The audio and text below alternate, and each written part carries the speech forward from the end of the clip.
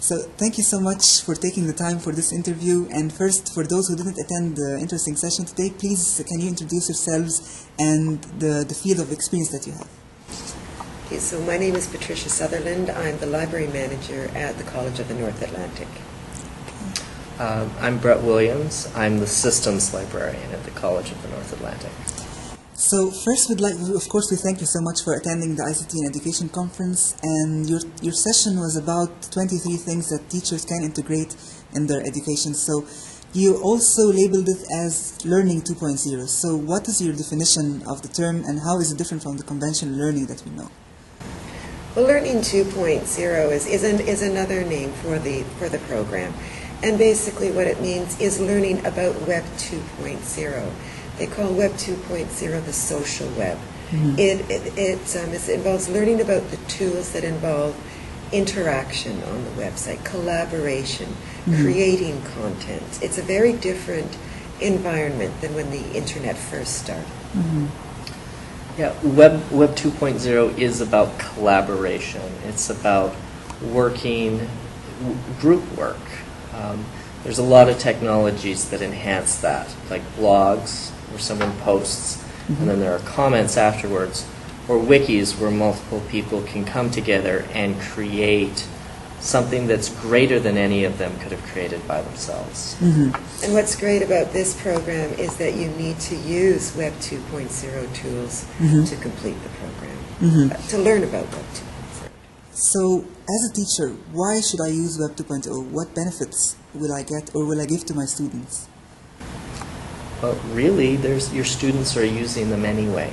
Your mm-hmm. students are on the internet and they're using them, and they may not be using them in a way that is helpful to their education or that lets them learn what they should about understanding how people put Web 2.0 websites together, how people use them. Mm-hmm. And for instance, Wikipedia, if mm-hmm. someone just accepts what someone wrote without understanding that many people have come together to create that, mm-hmm. then they don't really understand how the process works. Mm-hmm. And I think, the children of today have grown up from birth, many of them, with technology. Mm-hmm. They expect it, they learn it, they're different. I think as teachers, it's imperative that you keep the students engaged. Mm-hmm. And you also prepare them for a knowledge economy, a knowledge society. Mm. And that knowledge economy and knowledge society involves using these tools because they will be using them as they get older mm-hmm. in further education and in the workforce as well. Mm-hmm. So there is a debate whether Facebook and social media are beneficial tools of education in schools. So are you with or against using them as educational tools? Well, Facebook, everyone laughs and says it's the pictures of the kids and they're with their friends. Mm-hmm. But many of the really progressive schools, libraries, and other institutions that are concerned with education of children mm-hmm. are going to where the children are, and the kids are befriending them. Mm-hmm. And it's a nice way then to precisely be able to add a little more control into the children's experience with Web 2.0 mm-hmm. as well. Really, when you ban Facebook, that doesn't take away the fact that it exists and that the students are using it in mm-hmm. general. So being there, if the students know that the teacher is there or that their parents are online mm-hmm. and are watching what they do on Facebook, mm-hmm. then they are going to perhaps be a little bit more careful, or the teacher or the parent may be able to spot something that the student is doing and correct it before it becomes a bigger issue. Mm-hmm. And on top of it too, the students, they're used to interacting mm-hmm. like Facebook. Mm-hmm. Short text, easy, throw up a picture, short. This is how they're used to interacting, and I think as educators you can use that form of communication like Facebook and make a presence, and the students and the kids will respond. Mm-hmm.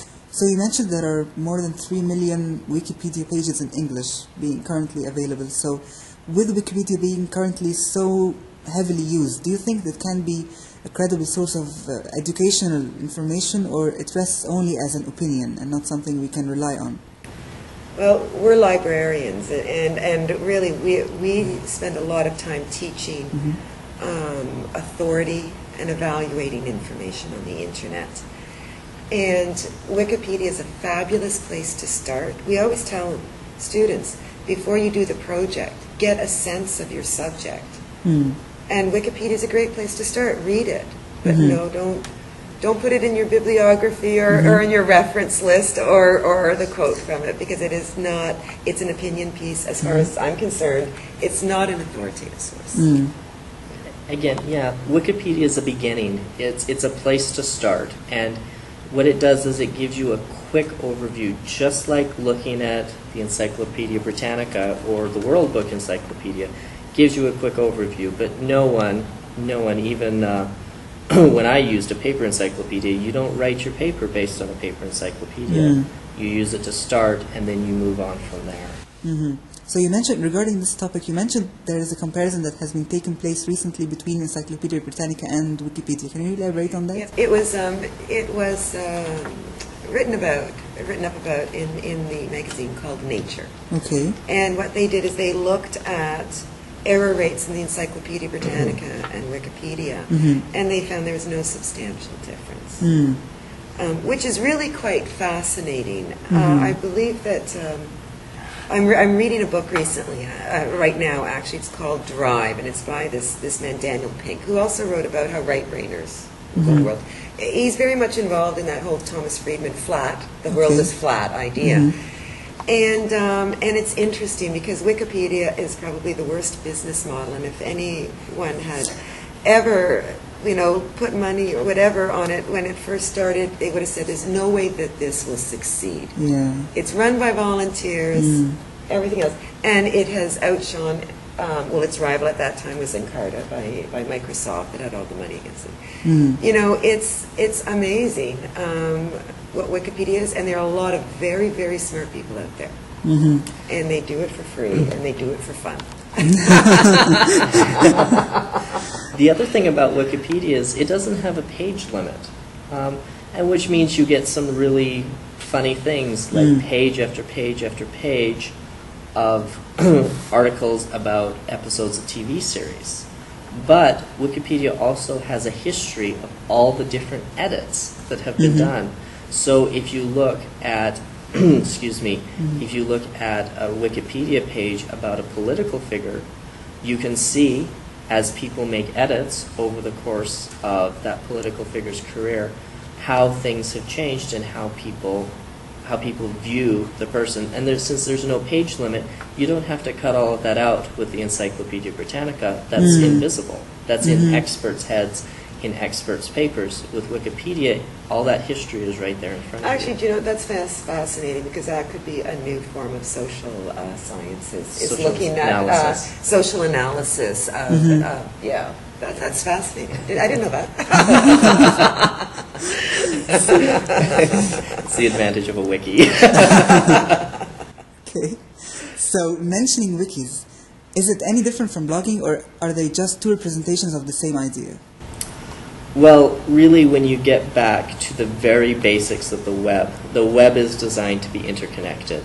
And really, the collaboration that you do on a wiki and the collaboration you do on a blog, a lot of it is the same. Some of them run on the same technologies on the back end. But a wiki is really, the way that it looks at the beginning is that there is no author. That it's a collaborative, it's a group effort. A blog is very clearly as one author or a group of authors that write an article and then there are comments about it below. A wiki may be the product of hundreds of people who have edited and added links and changed things around, but a blog really contains standalone articles. A blog is more like a journal. A wiki is more like an encyclopedia. Yeah. So, some people say that Web 2.0 may kind of overtake or eliminate the role of teachers, and that students won't need any teachers in the future since they have all what they need in Web 2.0. So what do you think of this idea? You know, they say it's the same about libraries, that with the internet there would be no more books in libraries. Yeah. And if anything, I think we see now that there's probably increase in book buying and interest in books, as there is in the internet. The whole thing's going up. Actually, I think the role of teachers now is more crucial than ever, because you need individuals who understand information. There's a plethora of information out there now. You need individuals who can understand it, sift through it, present the best, help the students sift through it, and then also have that sound sort of pedagogical learning to design a curriculum that can enhance the learning process by both in the classroom and using the tools. So I think just, you know, the sky is not falling for educators. I think they're probably going to be needed more than ever. But the skills that they have will also have to change. Yeah, skills have changed. There are things you need to know. There are things that you need to change in the way the curriculum is developed. But the basics, things like, is this a reliable source or not? It's the same as whether you're looking at a book in front of you or looking at a website. What do you look at? You look at who the author is.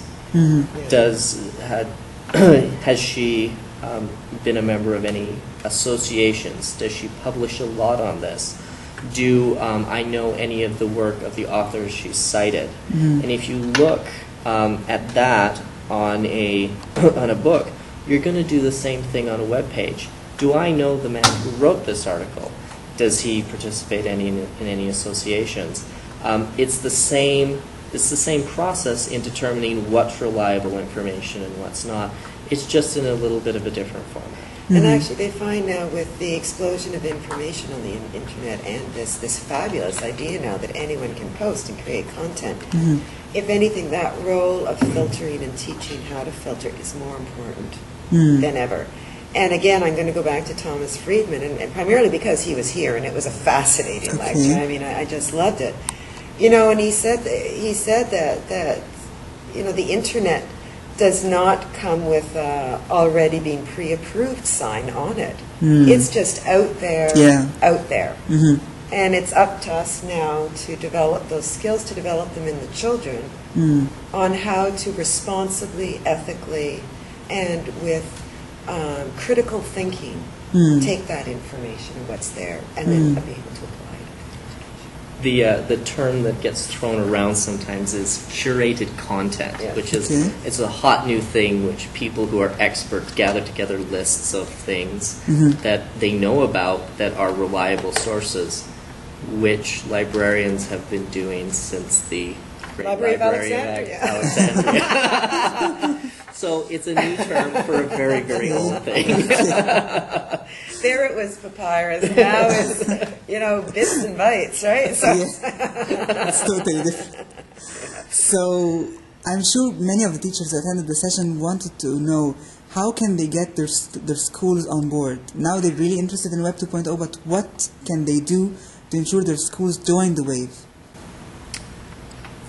Again, it's that being able to generate the enthusiasm, make it non-threatening.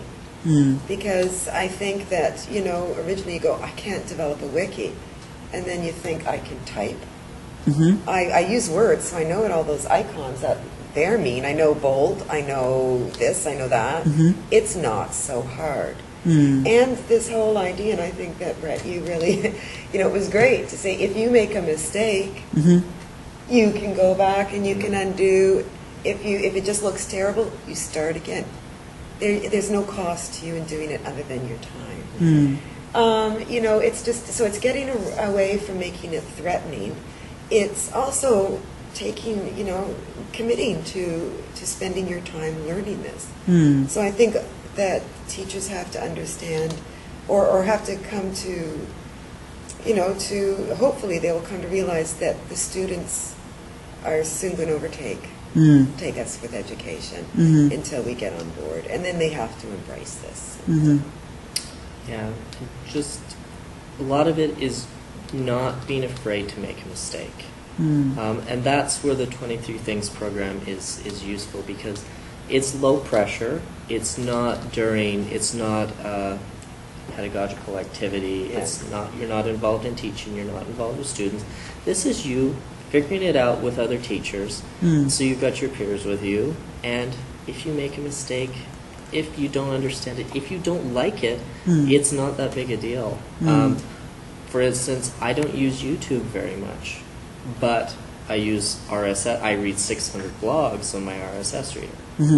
So you pick and choose what you like, and that's totally okay. So you mentioned that if I'm a teacher and I wanted to encourage my fellow colleagues to also embrace Web 2.0, you mentioned about the incentivization or the rewards. So can you highlight Yes. on this part? Well, they just found that rewarding for success was a good when they implemented this program. That it really seemed to motivate individuals. Now the rewards don't have to be big.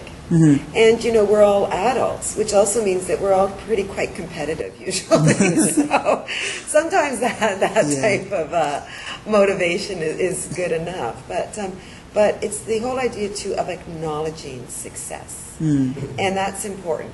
Now, the rewards are fun if that works for you. You know, like the first person to complete 3 modules gets a book, gets a journal, or gets a pizza. Their class get a pizza. Like, you know, you can even get your students involved in this as well, right? I know that certainly that happens in schools all over, that the school who cleans up the most garbage, you know, that class gets a pizza, right? Well, maybe they can push their teacher on and say, you got to get there, miss. You got to get there, miss. We want the pizza. Yeah. So it's It's a good way of you know, putting there's it. many ways that you could look at the idea of Yeah. rewards. But when they originally put it this, they found that rewards were important. How you define rewards, I think, would be suitable for what is suitable for your institution. If I remember correctly, the Charlotte and Mecklenburg counties, they gave out an MP3 player to everyone who completed the 23 Things program. But they also, there was another college that used USB keys with pre-printed with the name of the program on it, so that people would remember, so that people had a resource to go back to. I mean, they just look at their USB key; they've got the URL to the website right there. So that's one way that you can do it. But the reward shouldn't be what motivates the individual to complete the program, because that doesn't work. And that would be my only caveat in there. Like, rewards are important, but that's if that's the only motivator, then the learning won't take place. Okay. So you mentioned really interesting things about the child versions of popular social networking sites like Facebook. So can you mention some of these sites, because they were really interesting? Well, Moshi Monsters, Club Penguin, all of those, if you think about it, your child develops or creates, even like the Fairyland world, you know, or something. Your child creates a character, and then they go and they operate in a little town, a village, you know, a little microcosm world as this character. And they're meeting up with other characters that could be operated by children from all around the world. And they're doing things together. And they're becoming friends. They're you know, like they would be my friend, right? And they're friends on Moshi Monsters. These little monsters are friends, right?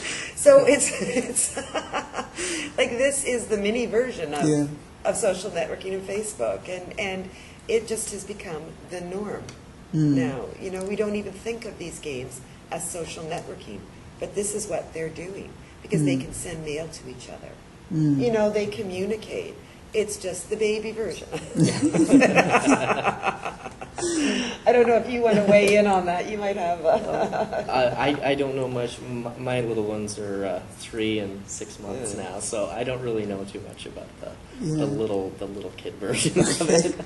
Well, yeah, my daughter is going to be 9, and certainly we've been through all of that, and they just keep, you know. I mean, I don't know how many times I've had to sign her up Star Dolls, this, you know, and it's the latest thing, and she'll come home from school and she'll say, everyone's on this, I have to, you know, everyone's on this, and then she goes and she meets all of her friends and meets all these other people. And it's natural for them. Not natural for me, because I didn't grow up that way. Natural for them. So children's way of thinking has changed. Absolutely. And the way children read, you know, the reading, there's difference, information, knowledge, the way that each is gathered in. I think skimming is really big. Look at SMSing and texting and all the short forms that are used. Not that kids don't write properly, but there is, you know, they understand too, when is it short form? Facebook, they can use other short forms. When do they need to write properly, grammatically correct? When can they skim, read entire texts? It's very different. These children are very sophisticated. A lot of studies have shown, actually, when they look at online gaming and things like this, the skills that kids are using, and they're looking at them, they're called the millenniums, the skills that are needed at the university level. Teamwork, strategy, you know, collaboration. All of these used to be taught a traditional way, and now the kids are coming to school with these skills already. They've learned it through online gaming and through social. Well, just think about it. Before the internet, you're sitting there and you're thinking, who is the King of England at the turn of the century? And you sit in your house and you think, and you have no way to figure that out unless you get up and you go, if you have an encyclopedia in your house, or you have to go to the library. But now, I pull out my phone, I type in, who's the King of England? I get the answer immediately. It's a total change in how fast we can get information, almost at the speed of thought. It's just immediately available 24/7. So you mentioned that Web 3.0 may be coming. So what's your take on this term, and how will it look like? Well, Web 3.0 is it's not a very well accepted term. A lot of people are calling the semantic web Web 3.0. The semantic web is tagging items on the web, so videos, audio files, PDFs, all of this with descriptive terms, and with data about what this is. So, say I have a video on the web. What's it about? It's about the ICT Qatar conference. Its resolution is this. Its topics are this. Its it is this long. All of that is encoded inside the file itself. And then using that information, computer systems can recommend to someone else. So I'm involved in ICT in Australia, and I go into a website that has the semantic web enabled, and what it does, I type in a query for 23 things, and it pulls in all the information into one place. Say I'm doing the query on my mobile phone. It recognizes that this piece of the internet isn't gonna, this PDF file won't appear on my phone, but the video will. So it recognizes, pulls the video, and you can see the video immediately.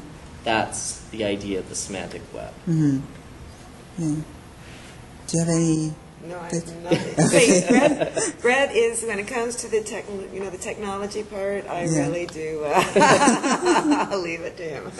So thank you so much for this exciting and lovely interview, and thank you so much again for joining us in ICT and Education Conference. Thank you very much.